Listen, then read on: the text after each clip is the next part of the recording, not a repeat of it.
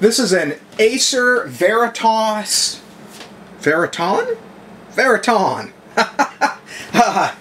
Yeah, Acer isn't probably the truth of the universe, but anyway, this is an Acer Veriton M4, I think 4618 or something like that. It's a it's a business grade Sandy Bridge.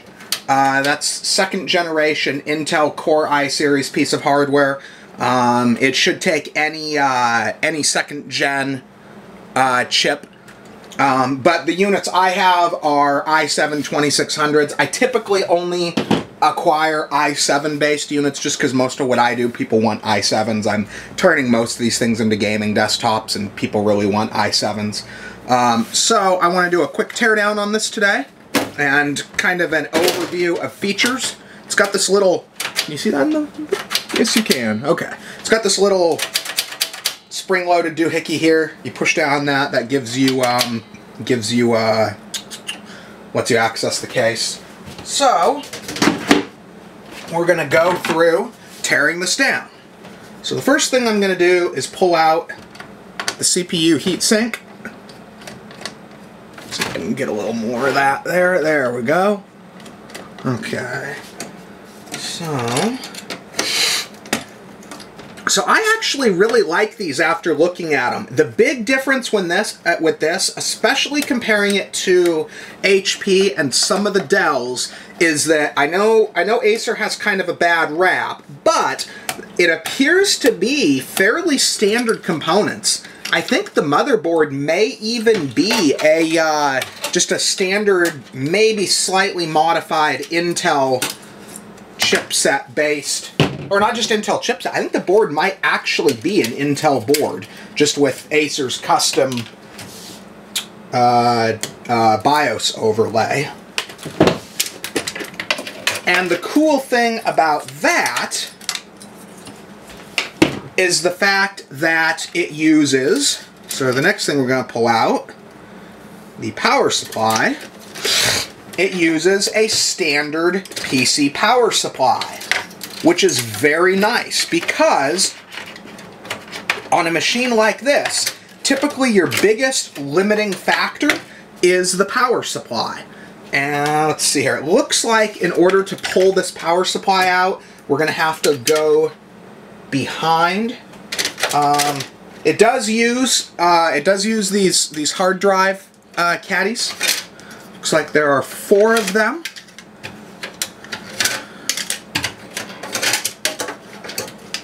They are apparently only set up for 3.5 drives, but anyone with an ounce of creativity can mount a 2.5 to this if you want to upgrade to an SSD, which definitely would be a good upgrade for a machine like this.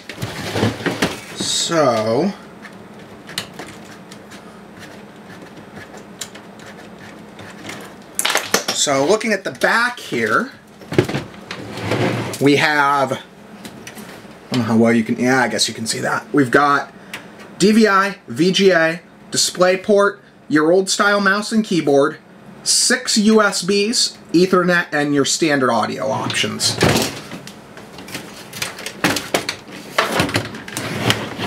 So in order to get at the rest of this, we're going to have to pull. This is actually kind of unusual. Most of these non-custom cases, you usually can't access the back panel, so that's kind of an interesting capability. So that comes off. And this, oh, look at that. I was not expecting that. Look at that. It's got a nice little cable run right there. This is actually really cool. You don't usually see stuff like this on something like a cheap Acer. I guess this is a little different than their normal stuff. It is a business grade machine, but it's definitely easier to work with than a lot of the HPs and Dells that I've seen.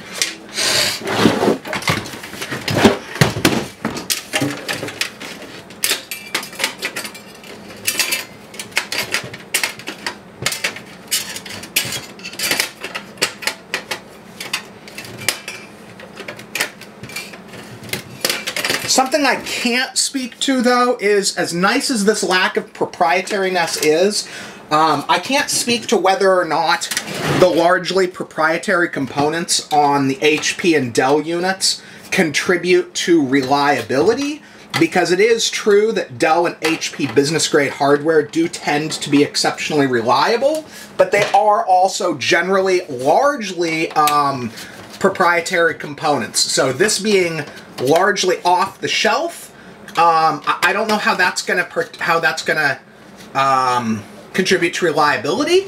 I will say that if a part on this unit goes bad, it will be generally easier to find replacement parts than a Dell or an HP. But beyond that, I can't really comment. So that just comes out. It looks like it's a decent power supply. I'm holding it in my hand. It doesn't, oh yeah, it's FSP, so they're okay. I mean, they're not top end, but they're okay power supplies. So it doesn't, so a lot of people know you can largely tell with power supplies by the weight. Not always, but it gives you a good idea. Let's see if we can see that in the, there we go, see that in the video. So it's a mid-level, it's a 300 watt. It'll run anything you're going to throw at it, up to and including an okay video card.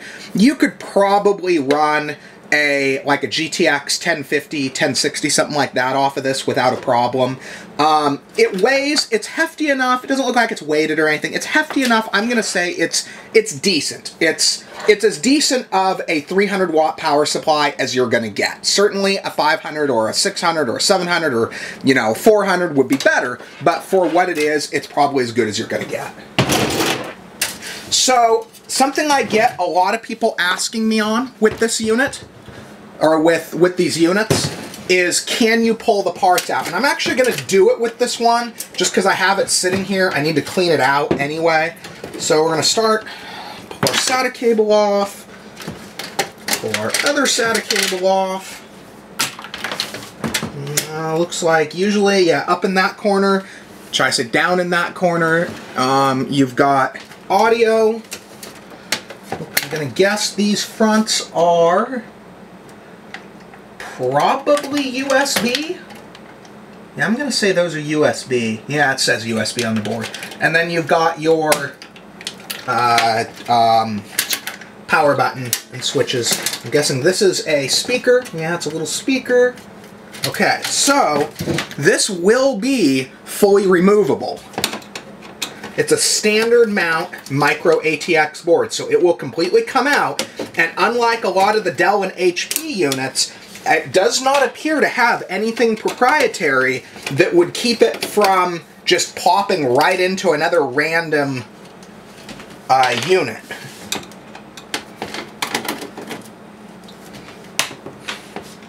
And based on looking at the construction, this could straight up be an Intel board, just relabeled with Acer labels. It's definitely very similar in construction, but I don't know for sure.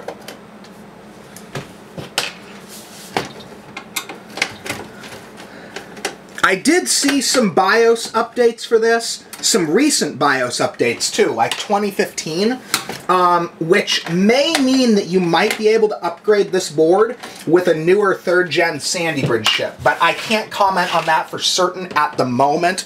Once I make a determination on that, I will leave info on that on the comments to this video. So, let's see what we got going on here. Something's holding it in. Oh, no, it looks like it comes right out. Okay, so what do we got going on here? I feel like I'm missing something. What do we got?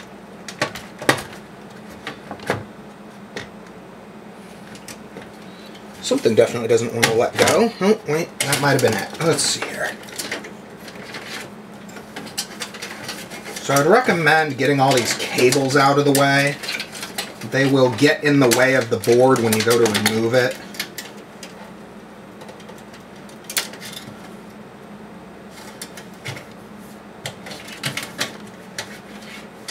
Okay.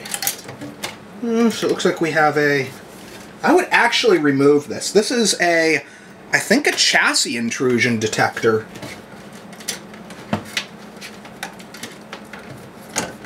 Obviously, anybody converting this for gaming or general home usage does not need a chassis intrusion detector.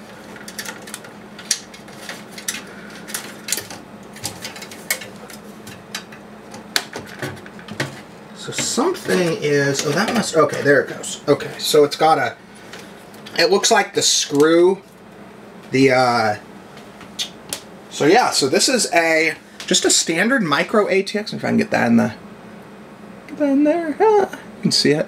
Anyway, yeah, it's just a standard micro ATX, and unlike a lot of these, even when they are removable, oftentimes the, what we call the I/O shield, which is this little part right here, is oftentimes built into the case. In this case, that is not so. This is fully removable, so that gives you an idea of what you can do with this. Everything else is standard. Drives just plop into the bays.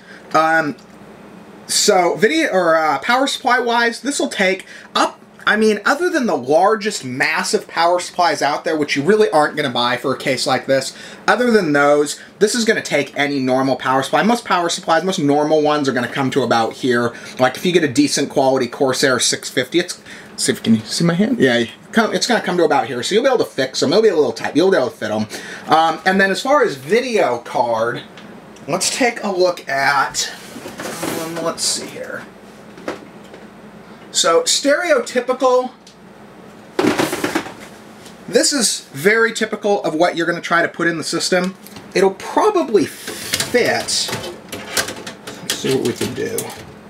No, I guess I'm wrong. It's just a little bit too large. That's a GTX 770. So, you're probably going to want, this is a 660. This is an average-sized mid-level card. And that'll fit. Yeah, so that will fit. You'll probably have to remove this little guy. Oh, it just comes right off. Okay. So yeah, this would fit. So this is going to mean, this is the same size card as your average GTX 1060, 3 gig or 6 gig. There's going to be a few that are a little larger. Sorry, my camera cut out there. Games like Fortnite, Apex Legends, stuff like that. Again, probably medium settings, 1080p resolution. Pretty much any game. I mean, anything older than that, like say 15 to 2018 gen releases, all of them are going to run medium at 1080p or better for the most part. If you put something like a GTX 1060 in this, this will max out most games at 1080p resolution. You're not going to be running stuff 4K, which again, I'm going to say, I get these people all the time, and honestly, if you're looking to run the latest and greatest games at 144 hertz, at, you know, 3K resolution, or 2K, whatever the heck they call it, this isn't for you. This is for people who want to spend sub $500 and get a machine that's going to run any game out there well, but they're not looking for the bleeding edge. This is perfect for that. You could take it a bit further if you wanted to put something like a 1080 or a 1070 in this. You could take it a bit further by getting either a 1070 or 1080 mini, like the ITX version, or the other option you could do is transfer these parts into another case. I hope everybody finds this interesting and informative, and if there's any questions, I think this covered pretty in-depth, but if there's any questions on this particular model unit, feel free to ask me in the comments, and I will get at it when I get a chance.